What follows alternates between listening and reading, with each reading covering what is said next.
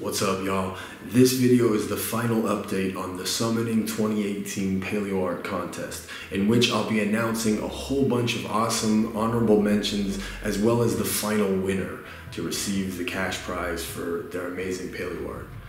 I am super stoked at how this contest went. I'm thrilled that I got around 120 entries in all different mediums, all kinds of crazy stuff. And I had a heck of a hard time narrowing it down to a handful to shout out in this video and a single winner to give the cash prize to. So first up, in basically a sculptural category, are these amazing origami dinosaurs by Travis Nolan. These are his original origami designs, and I had the pleasure of meeting Travis at SVP, and he showed me how he designs these incredible folding patterns which allow him to turn a single sheet of paper into a three-dimensional sculpture. And I was just blown away. There's a completely alien art to me. I also got an origami submission from a guy named Adam Chen. He submitted this beautiful Therizinosaur origami. Other notable sculptural entries included this Lystrosaurus emerging from its burrow by Tyler Kiellor. Tyler Kiellor is an incredibly experienced professional paleoart sculptor. It's a great honor to have him in the contest. And the piece that he exhibited is really cool because it shows a Lystrosaurus emerging from its burrow, which is something that's indicated by the fossil record, and it's a neat behavior. In that vein, I received two other really amazing sculptural entries that showed behaviors and hypotheses that really haven't been depicted, as far as I know, in sculptural paleoart before. First off is this amazing Deinonychus sculpture by Pedro Salas. It shows an adult Deinonychus as a ground-dwelling animal and a juvenile as a gliding creature. This is a hypothesis that has actually been proposed for some dromaeosaur dinosaurs, and it's really cool to see this illustrated in 3 dimensions as this sculpture. Perhaps the most spectacular sculptural entries that I received were from a guy named Vitor Silva. He did several amazing pieces, including a Prionosuchus, but also this amazing little mini diorama showing a Spinosaurus hunting near the edge of the water, or actually about to maybe consume its prey near the edge of the water. And uniquely, instead of showing the Spinosaurus just eating fish, he's got it about to eat a plesiosaur, which is a plausible prey for Spinosaurus, but something that's not illustrated that often. What's really amazing to me about these sculptures is the technical accuracy and detail of these things, despite them being at a small size scale. So for starters, we have this gorgeous environment scene by Karolina Twardosz. I'm sorry if I'm mispronouncing anybody's names, especially people with Eastern European last names. I have no idea how to pronounce your last names. Anyway, this scene is really nicely done. It shows a view looking up from the forest floor as a Jeholopterus pterosaur swoops overhead. It's very nicely rendered. The perspective is on point. The plants are reasonably accurate. There's a cool little amphibian lurking down here. And the lighting is really interesting. It reminds me of the lighting you would get if you had a headlamp or a camera trap sitting on the floor of this ancient forest of the Jehol. Also really pleasant to look at, we have this nice reconstruction of a diving sloth by Oliver Demuth. Oliver does really beautiful, clean work, and there's like a peacefulness and a serenity to this scene. Moving a little further in the direction of storytelling, we have this cool Dicynodont scene by April Neander. These animals have bright colors on the strange knobs and ridges on their faces, and it looks like what's happening here is some type of a territorial standoff. So for me, one of my favorite things to see in paleoart of any kind are scenes that really tell a story and which are imbued with detail and life, such that you can look at them a bunch of times and see all kinds of fascinating things going on in the illustration. I'm happy to say that maybe my favorite piece in the whole contest, at least in terms of how much joy it gave me, was done by an 11-year-old. This drawing was done by Gianni Crowl. If you look closely, there's a lot going on here. This Rugops with really wild plumage and soft tissue reconstruction is devouring some type of a carcass that's skewered on a tree with flies buzzing around it. The tree actually has air roots, so there's some type of botanical detail going on here. This would have to be an old gnarly cypress tree. If you look on the ground, there's actually a dinosaur's skull with plants growing up through it. This is taphonomy represented in paleoart.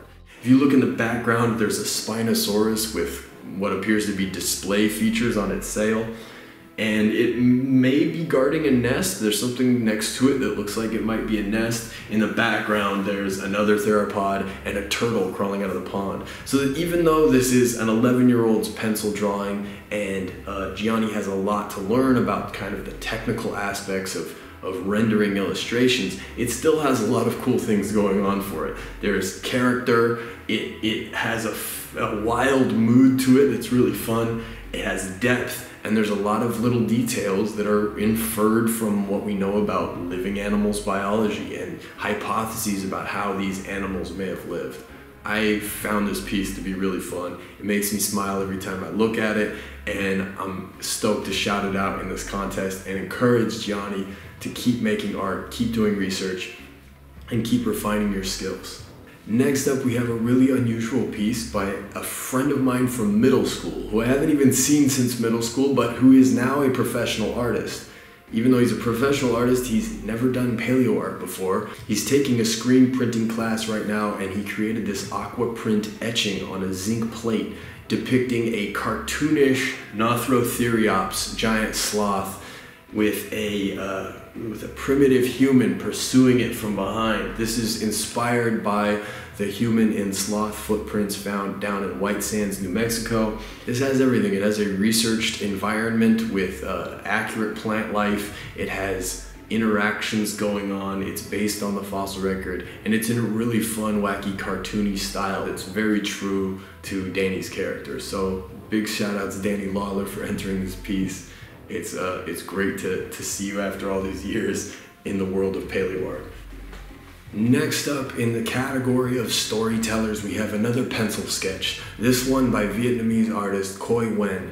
Khoi is a paleontologist, and in his pencil drawing here, he has reconstructed for the first time a Devonian Vietnam marine fauna. He calls this scene the playground bully because the central creature in it is this weird fish called Banhua apsis vukhusvi. I have no idea if I'm pronouncing that correctly, but it's the largest galeapsid fish from Vietnam. The surrounding creatures are a variety of other galeapsids as well as placoderms. So these really ancient jawless fish interacting in this weird, shallow marine environment, reconstructed for the first time. Next up is another dynamic scene, this one by Dominic Grabowski, aka the Stolpergeist. You can follow him on social media. He consistently puts out really wild and fun illustrations of prehistoric animals. Another scary as dark and pterosaur scene, it comes to us from Zubin showing a giant Quetzalcoatlus whose wings have become tattered, and so this animal has taken up a life as a terrestrial predator. If you look around, you start to get the sense of this really creepy scene. I love the mood in this piece. Another great spooky scene comes to us from Joschua Knuppe, who depicted this temnospondyl trapped in an underground cave based on the fossils from the Richard Spur paleo environment. Next up is Stephanie Dzyzyk's Majungasaurus scene. If you look around this scene, there's a whole bunch of stuff going on. The Rapidosauruses in the background are retreating from a recent attack. The Majungasauruses are resting in the foreground. And yet even though these predators are resting, they're still scary looking. They have an ominous presence about them. They look like predators. And I like that about this piece. That said, my favorite thing about this piece is this Rhinonavis popping out in the middle ground. Like if it were on the African savanna, you can imagine the lions lounging after a failed attack and then some goofy mongoose or something popping up from the bushes.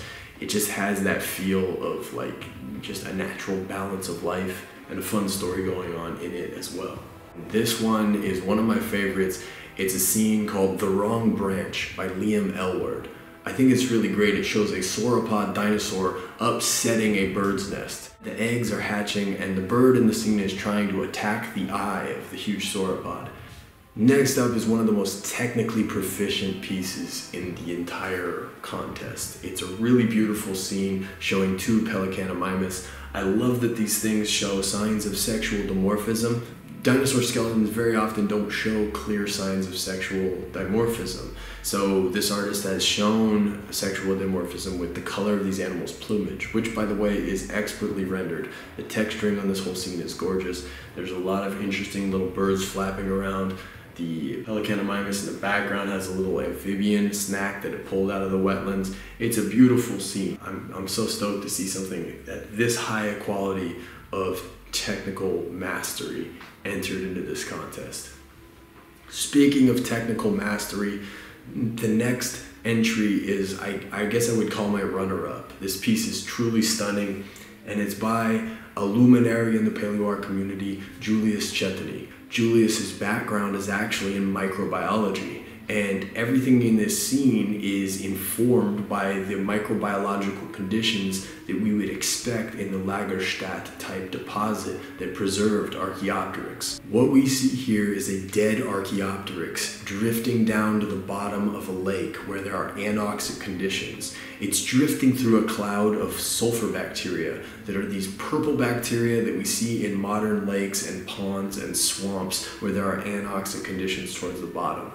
At the bottom of the lake, he's got these bizarre tendrils of bacterial mats reaching up, almost like the underworld reaching up to collect the Archaeopteryx. This is a beautiful scene that illustrates taphonomic theories, and yet he's articulated it in this almost like symbolic, powerful way. And it's, I just think, a really stunning, powerful scene. Now, our final winner in the contest is a very high-level paleo artist that I only recently heard about.